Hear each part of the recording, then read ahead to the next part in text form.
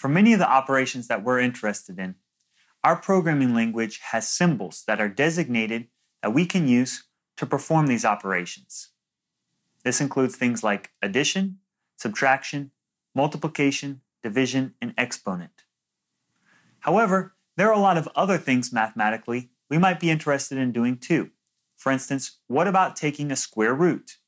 We're using the absolute value function, or a logarithm. We don't have symbols to perform these things.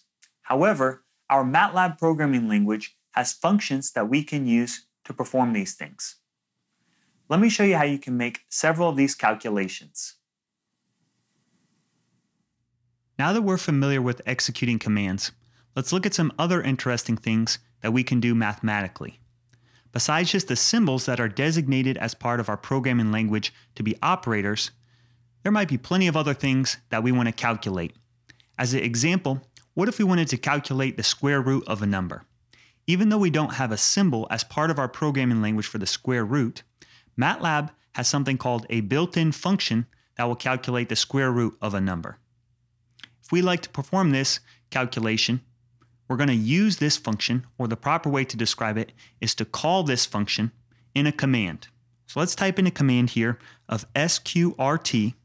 This is going to use the square root function as part of our programming language. We need to put the number that we want to calculate inside of parentheses. This will be the input of our function. So let's go ahead and put in here a 9 and close off the parentheses. This means we're going to calculate the square root of the number that we put in here.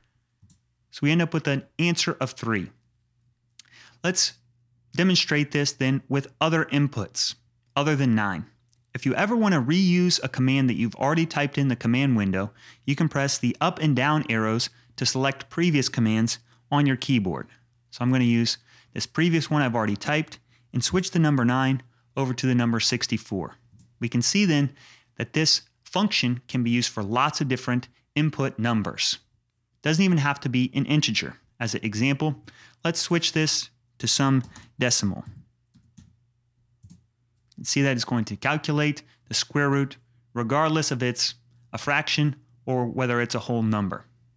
Let's look at some other functions that might be useful. So for instance, the absolute value function is built into our programming language as a function ABS. If you're not familiar with this function, the way that it works is it will return a positive number, no matter whether you input a positive number into it or a negative number. It will always return the positive version of the number that you put in. This function will actually be useful for us later on when we get to talking about distortion kinds of effects. Let's look at some other functions that are useful. So if we wanted to calculate Euler's number, e raised to some power, we would type in exp and then put a number in here that represents the power that we're going to raise e to. So this raised to the power of 1 will just return Euler's number. If we like to use the inverse or the complement of e raised to the power of something, we do the natural log. Now, I know that for people that have experience with graphing calculators, you've probably used ln to represent the natural log. In this programming language, it's slightly different. The natural log is calculated just by log. So just to show and demonstrate the inverse here, I put in log exp of 1. What you need to be careful of in this case is to make sure you've got parentheses for both the log function and the exp function. So I'll close both of them off, plus return, and it will return whatever number I have put in here. So we can see that that's working. Let me clear off my command window again and then do some more functions. So besides just taking the natural log, what if we wanted to take the logarithm base 10? Well, we have a function built into our programming language for that. It's log10. This is log base 10. And I'll do some examples here. How about log base 10 of 100? This is 10 raised to the power of 2 will give us 100. You can also calculate it here for 1,000. See that 10 raised to the power of 3 will give us 1,000. This function will be useful for us later on when we're using the decimal scale, because the equation to calculate or convert to the decimal scale is based off of log base 10. We can also do log base 2. by putting in log 2. We can see that, put in a power of 2. 2 raised to the power of 6 will give us 64. Another example of this. There are also a number of rounding functions that are built into our programming language to convert a decimal to a whole number or integer. So an example of this here would be round. Let's put in 6.44. It's going to round it down to 6. And if we have round of 6.54, it's going to round it up to 7. There are several different kinds of functions for rounding, some that will always round down, some that will always round up. So depending on our situation, we might use one or the other. Some other functions that will come in useful for us are going to be the trigonometric functions. So your sines and cosines and so on. One thing I'll mention now, and we'll use over and over and over again when we're synthesizing signals, is the sine function. The units that we want to put into the sine function are actually radians. So some people have learned about using the sine function with degrees, but we're going to use radians. So that's going to be a cycle. We'll start at 0 and go all the way up to 2 pi. So we can look at the common calculations for sine. Sine of 0 turns 0.